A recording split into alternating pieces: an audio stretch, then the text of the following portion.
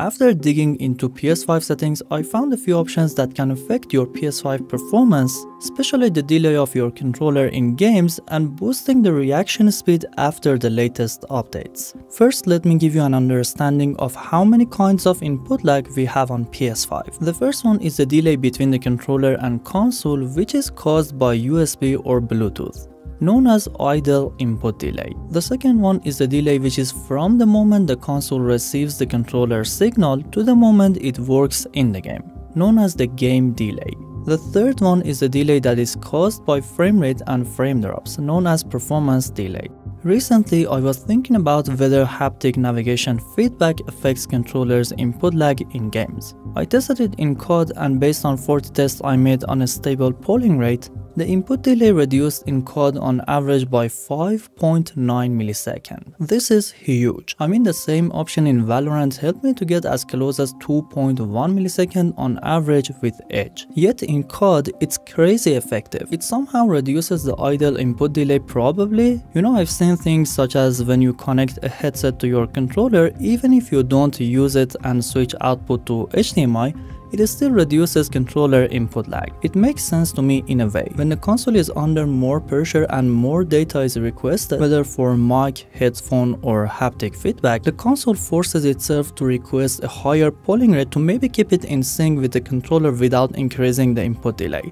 That's my take. So it can effectively reduce the delay, but much more research is needed to prove what I'm claiming. Right now, I suggest having this option on if you want a significant and noticeable reduced idle input lag on PS5. The next one is high contrast settings. Having this option on based on the tests I made in a few games such as Xdefiant, COD and Overwatch 2 helps reduce overall input lag up to 3 milliseconds. The next option is reduced motion settings. What I realized is if you use reduced motion, it can indirectly affect the input lag up to 5 milliseconds based on 40 tests I made. The best would be keeping only high contrast on or keeping all those accessibility settings off. Both of them will give you the lowest input lag. The next option is HDCP inside system settings. This option is necessary for when watching movies or playing music, but for gaming, regardless of your TV or monitor model, it can add 2 milliseconds up to 24 millisecond input lag depending on the game and output refresh rate. I suggest keeping it off.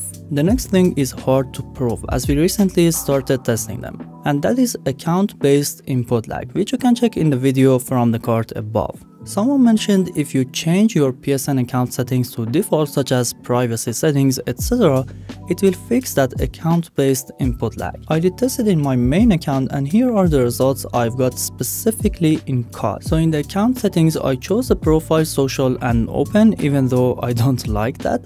I applied it, and afterward I restarted my PS5. The average delay I got didn't change at all, but the jitter was less by 4 milliseconds on average. So instead of having, for example, 5 and 15 and an average of 10, it was 8 and 12, which goes to an average of 10 again. Yet it's not enough of data because it was tested on my PS5 with my account and in a limited test. Much more research is needed to prove the research, but give it a try and let me know if you feel any difference. The next one is based on the network. Make an internet connection test on your console, and if you see this error for packet fragmentation, go to your network settings, advanced, and change M2 to 1500. If you still get this error, call your ISP and ask for their help with your router. This can cause buffer bloat and other problems that make your game laggy. If you wonder what buffer bloat is, check my recent video on why your game is laggy even with low ping. The next part is BT versus USB. In ideal situations when there is no interruption with BT,